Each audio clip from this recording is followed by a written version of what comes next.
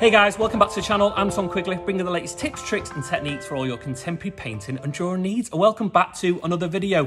Today, we're at the start of a brand new week, which means I've got so much more techniques, tips and tricks to go along with your sketchbooks that you can bring into some final pieces. Now, the subject of today's lesson is going to be based around organic forms, so anything that grows or is found in nature. Now, more specifically what I'm going to be showing you today, I'm going to be showing you the easiest, quickest and most effective techniques that you can possibly ever do.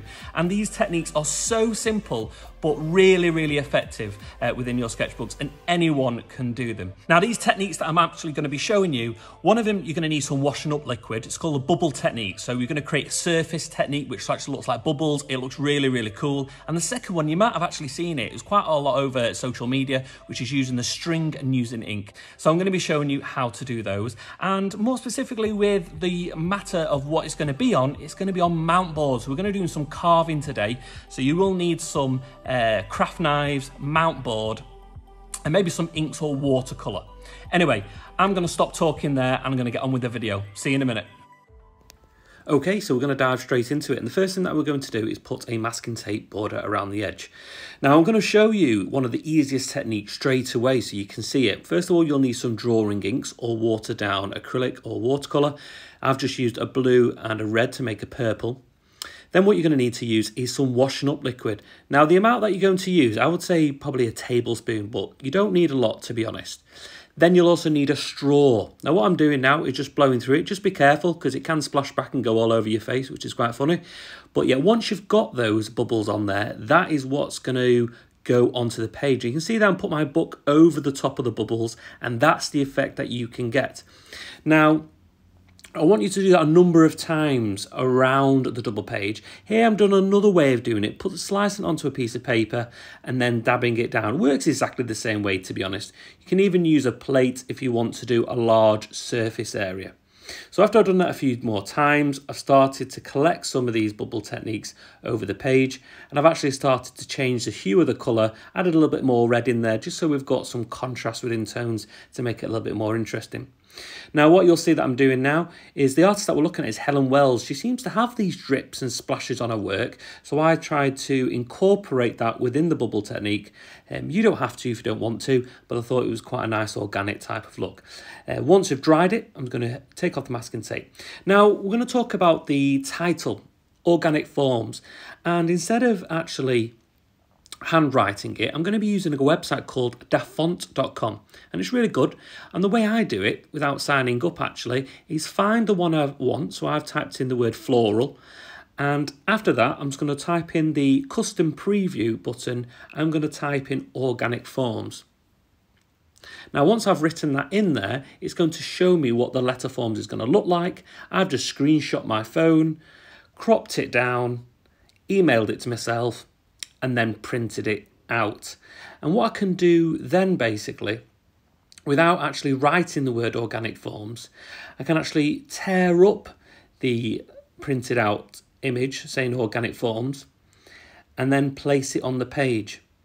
Now, there's a slight difference. What I'm also going to think about doing is computer paper's not really the nicest to work on the top of, and we also want to work it out, make it look like we've done it ourselves. So if you glue it down, I've placed my organic on the top left-hand corner there, and then the forms on the other page. You can present it however you want to. Now, once you've stuck those down, I want you to get a piece of card and some white paint. It can be using emulsion, acrylic, or maybe primer. I just want you to do a light scraping over the top of it. Now, number of reasons why we're doing this. It just incorporates it in the page. I could have done this before the ink actually, to be honest. So if you want to do that, you can. And also in some areas where I feel like the background is a little bit too strong, I've started to use that white paint just to take it back a little notch so it doesn't distract from the artwork that I'm going to put in over the top. Now this is the first bit of artwork that I want you to do, just testing wise. You'll need the mount board, and I'm going to use some white paint over the top and just paint over 2 squares. I will tell you why we're painting them white later on in the task. You're going to put them to one side, let them to dry, and then we're going to have a closer look at the artist, Helen Wells. Now you can see she's using some purples and reds, which I've used, also some gold, and you see some patterns of organic leaves, or maybe these kind of contour lines maybe you'd see in wood. Now, first thing that I want to do, just get some watercolour. You can use diluted acrylic if you want to. And what we're going to have a go at doing is just doing some very simple shapes. So I'm just going to be doing some circles, maybe some leaf shapes, and it's just going to be using some very watered down colour. Now, once you've done these and you've laid over a few lines to create your shapes, you can see there, you're actually going to be drawing over the top of it. So it doesn't really matter what shapes you create. They're just abstract organic shapes. So I've done one there, let that dry. And then this one, just using the purple, and it's a Payne's grey I'm combining it with, just to create some dark contrast between those. And I'm doing exactly the same thing, to be honest. Let that dry. Now I'm going to put some layers over the top of watercolour. If you don't know how to use watercolour, I'll put it up in the cards above so you can click on and see that video and see all the effects and techniques that I use within it so you can get a little bit more confident. And I'm just putting some, as I say, just some lines in there, some wet in wet techniques, just letting the paint do its job on its own. Here I'm just putting some darker tones in. As you can see with Helen Wells's work, she seems to have these shapes that are overlapped of translucent colours, as you can see on the screen now. So I'm trying to replicate those within my own work, and then I'm just going to leave that to dry. And we're going to come back and we're going to be doing some drawing over the top of it afterwards. And you can see I'm just keeping working back into it, just seeing, as I say, these are just testers. Now we're going to go on to the string technique. Now this technique is so simple. It's really, really simple, but my God, it's so effective. So what you'll need is you'll need some string. I've just used a little ramekin with some blue ink in there. Use the paintbrush just to soak it. Now, if you use too much ink, it's not going to come out as crisp as you want to. And sometimes you have to do it a couple of times. So I've just used a little bit of tissue paper. I'm going to place the string over the top of it just to absorb some of that ink. And it's important that you do that because otherwise it's just too much. Now I'm just going to place this in, it's a random way, to be honest. And the more you do, the more you'll learn. So I'll put a piece of paper over the top of it, then another board, and then I just bit of firm pressure and pull the string out. So now there's a tendency sometimes the string can snap if you're pressing too hard. So just get used to it and see what you come up with. Now, my first attempt here is good. I like it, but you can see there it's a little bit too wet. So what I decided to do is have another go. I've not put the string back in the ink at all. It's the same one I used before, and then we'll just see the effect. And that's more like it. So we've got these delicate lines coming through, and I've looked to left and right which one seems to be the best one. And what you can actually do now is put string in another colour, overlap it, and so you'll get a multiple colours. You can do this as many times as you want to, and you'll get some really quite nice effects happening there. So it's a great experiment. Now, what we're going to be doing now is we're going to come back to the pieces of mount board that we painted earlier. And we're going to be looking at cells. So I've looked at some plant cells. I've also got a colouring book as well. These are really quite cool. They're really good for inspiration, and I've just photocopied some of the sheets from there. And then I don't have to really draw them out, or they're quite simple, simplistic shapes, so easy to draw from rather than being quite complicated and realistic. So I've started to draw my shape now. And as I draw it, I'm going to talk about why I put the white paint over the top.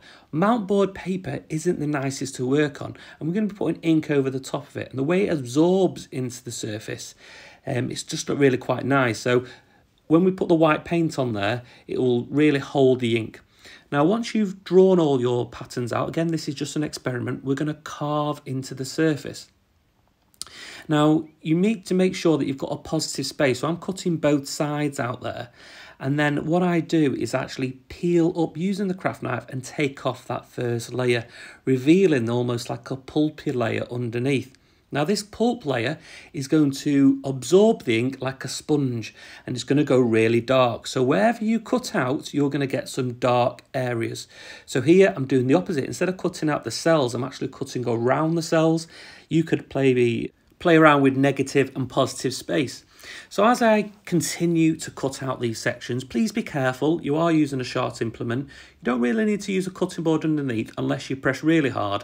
You're only going through the top surface. Now I'll quickly move on here. I'm putting water over here. The reason why I'm doing that is that when I'm putting that ink on there, you can see it spreads and it bleeds throughout the piece of work, and that's what you need to happen.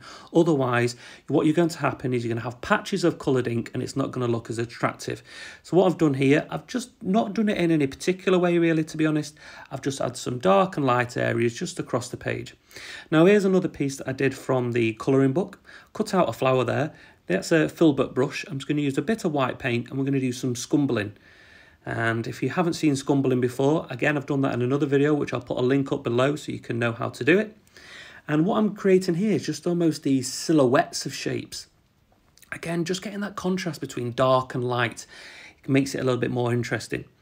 Now once that's dried, I'm working back over the top of it, maybe a little bit more refined now, doing some drawing. I've got a purple pen which I thought worked quite well, and I've just started to look back at the cells and started to incorporate it around in the negative spaces just to fill out those and make it more complex and interesting.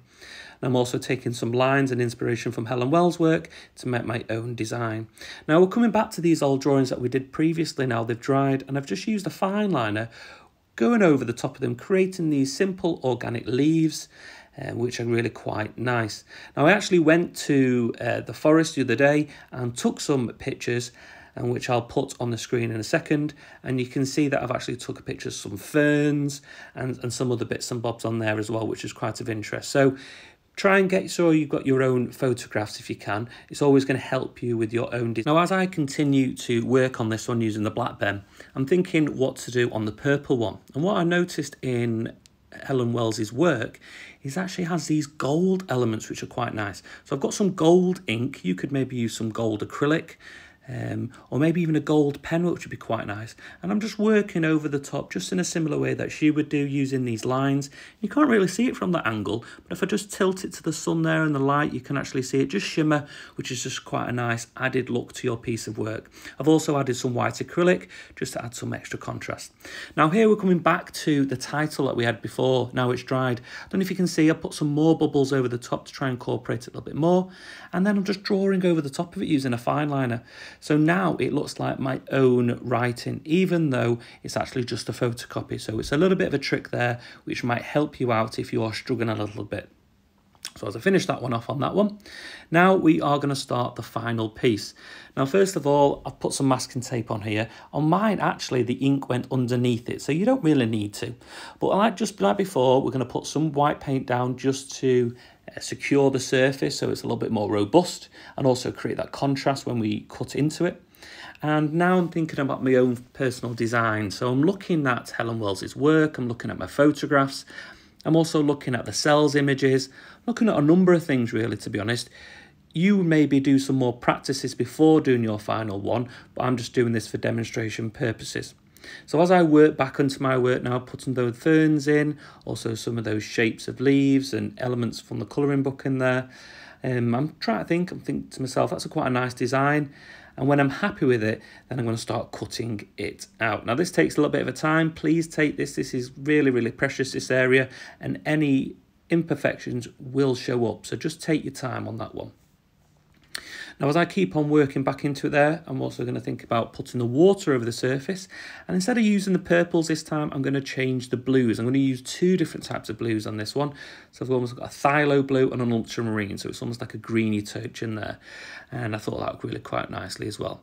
Now, what I've done that I didn't do previously was make a stencil, which I've done a stencil of a fern. And I was doing that scumbling technique, putting the white paint. Just don't use a lot. And that adds another layer to your piece of work, just like Helen Wells would do. And now going back in with a black pen, putting some of those plant cells images, working out which areas would look quite nice within it. And I just keep on doing this until I'm completely happy with the final result. Now you could put some gold on there if you wanted to, or maybe some correction pen or fine liner, or maybe even some white gel pen. But I decided just to keep it relatively simple, but it's always nice to do something a little bit different and keep on experimenting. So yeah, put some of those last little bits on there, ready to finish. I actually put a little bit of white gel pen on that one. And you can go over the top some areas as well. Don't feel like you have to stick in certain areas on there. You can overlap certain areas so there's some contrast. Now, this is the last bit. We need to varnish it. Instead of using an expensive varnish, I'm just using some PVA glue. What you'll know that PVA glue dries transparent. Just be careful you don't use too much because it'll take longer to dry. So that's it, guys. That is my task. Well, that's it, guys, for another tutorial. Hopefully it was enjoyable. Hopefully it was informative. And if it was of value for you, please hit that like button just so I know that it was worthwhile, some of the techniques that I have done. And if you've tried to have a go at some of these, please tag me on Instagram. Sometimes I put things on there, so if you're not following my other social media, please head over to Twitter, Facebook or Instagram. I tend to post some bits and bobs leading up to videos that I just can't show on the channel. Anyway, I will leave it for there until the next video, guys. Look after yourself, stay safe and stay creative. Until next time, guys, see you later, bye.